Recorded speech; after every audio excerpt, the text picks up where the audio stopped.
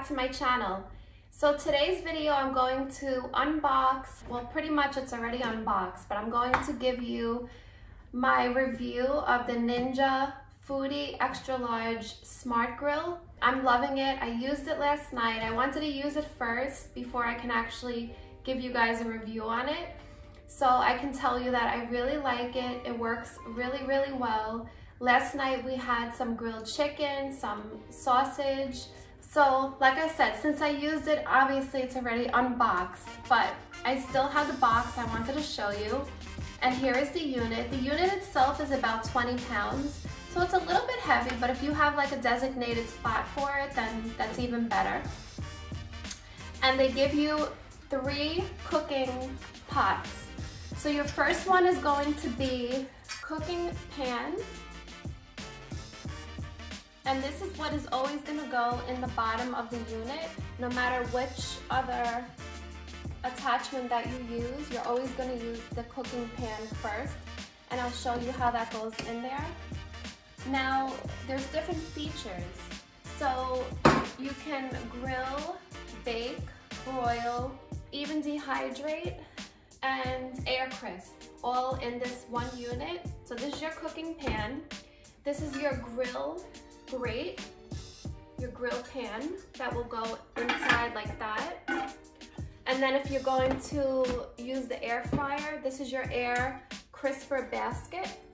And again, it always will go inside your pan like that. So what they give you is these 3 pans.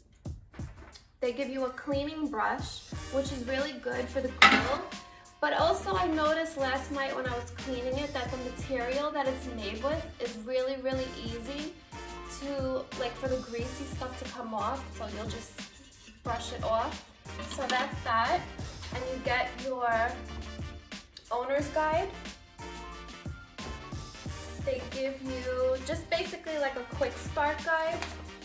And on the back, it's like a diagram of everything that you can make and use. And then they give you this Ninja Foodi Smart like recipe guide, and it's really nice because it's got like colored pages and really good recipes inside. So I'm gonna be using this for sure. And also, if you're making steak, like the different levels of doneness. So this is a really good guide. So now I'm gonna show you the unit. It comes with this splatter shield, which is removable and washable. It just comes right out. And you can wash it. And then it just pops right in. And if you can see the heating element in there. And then I'll show you how it just pops right back in. That's it. Always what's gonna go first is your cooking pan. So you'll see a little notch and it goes right in. You can see this notch right here. It just goes right into it. So this goes on the bottom. And then like I said, depending on what you are cooking, like tonight I'm gonna be making the pork chops on the grill, so I'll be placing this right in here.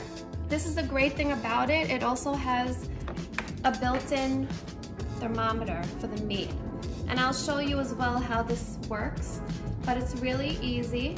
So you just unfold it and then it comes right out. And this part is magnetic, so you can even put it on your fridge or it just goes right back like that. So now I'm gonna bring you over to the stove and I'm going to set it up, and then I'm gonna show you how it cooks the food and how I actually prepare the food to put it on. So it's recommended to use avocado oil because the other oils such as olive oil burn fast. So you can use grapeseed oil, you can use coconut oil spray. They have a lot of different kinds of sprays, but like I said, it's just recommended not to use olive oil. So I'm gonna go ahead and spray the grill pan, and then I'm going to let the unit preheat.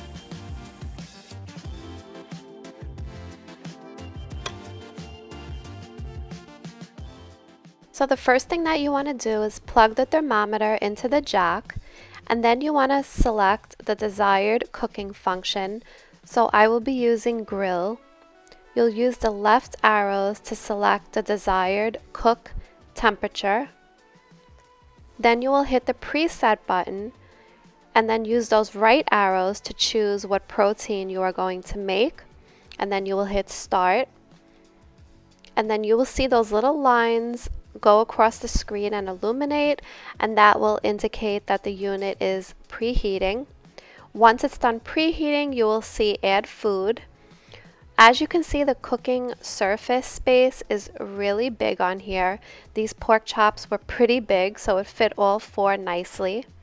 Then I went ahead and I just inserted that thermometer into the thickest part of the pork chop. And basically that is it. And then you just go ahead and close the lid. When it's about halfway through, it will illuminate to flip the food. So you just go ahead, lift it up, flip the food over. Look at those beautiful grill marks. The food turned out amazing. I was really surprised at how they came out. And I even went ahead and used my own meat thermometer just to make sure. And it was at like 173. So they were just perfect.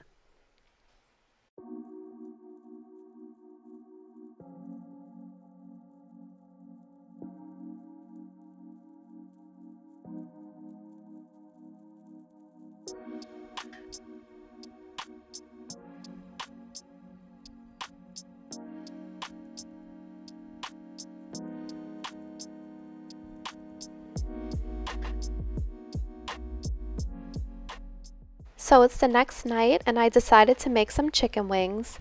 It was super easy and they turned out amazing. All I did was marinate the chicken wings in a little bit of Italian dressing and some seasoning.